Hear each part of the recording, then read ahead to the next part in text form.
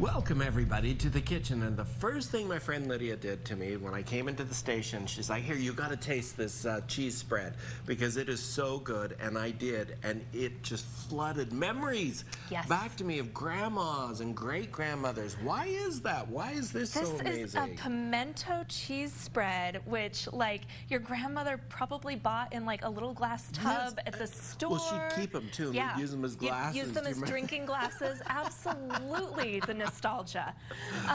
But we are making real pimento cheese from scratch, and then we're going to take that and turn it into a grilled cheese sandwich. What are we starting with here? We're starting with some sharp cheddar. I like a really, really creamy cheese, so I've got some Cache Valley in here. And my recipe says use 2 cups of sharp cheddar, but when do we follow recipes here? What recipes? Yeah, exactly. So I also got some white cheddar, and I also am putting in some pepper jack cheese in here. Oh, yum. A lot of flavors. I like a little heat. Yeah. But you can just stick to sharp cheddar if you want. Sure. I've got some pimentos that have been chopped really fine. Do you just buy those in a can? Yeah, you can just buy these in a can. Okay. They come in about 4-ounce cans, and they come chopped pretty fine. Ooh, that smells really good and they already. Smell good. It They're smells like just like they're like sweet and a little hint of heat, but not too much. They also are what add the color to this. And then I have some cream cheese and also mayonnaise, a ½ cup of each. We're going to pop that in there. We would take this also and fill it on celery sticks. Yes, absolutely. So you'd put it with celery sticks. Another use for it. We're going to do a little bit of paprika. You could do a little bit of cayenne pepper. Yep, no, we're just going to measure with the heart. And I've got some garlic powder in there as well. Now, the trick to this is you're actually going to blend it up with a hand mixer. Oh, all right. And that's what gives it the smooth and creamy texture as well. And so I'm going to get this started. Do I need to stand back? No, I'm a pro. I'm a pro. You're the one with the apron on, too. It's true.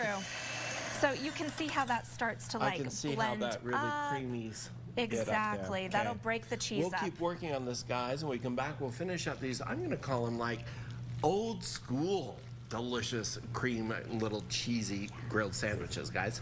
All right. It's quite the title. Yeah. All right. Thank you. And these are the best grilled cheese sandwiches. Honestly, it reminds me, when she made these, I told you earlier, just remind me of Grandma, just the aroma, the pimento cheese spread, little cups that she would buy, and oh, it's amazing.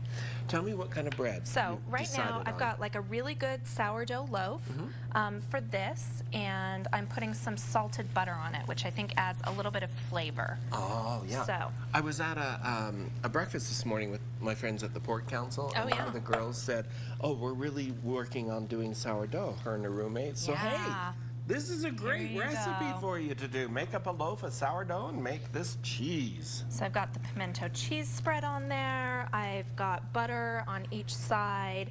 And this is what it starts looking like. It just turns out like beautiful golden brown, nice and crispy. And then the inside is just like gooey, melty, delicious, really, really yummy. So, pimento cheese sandwiches, by the way, are traditional. They serve them at the Masters, but it's like the regular pimento cheese spread and then white Wonder Bread, and that is the Southern tradition. This one is just going to take it to a whole new level. How fun. You know, growing up, I thought it was punishment. We never had Wonder Bread growing up because Mom would make the most incredible homemade bread.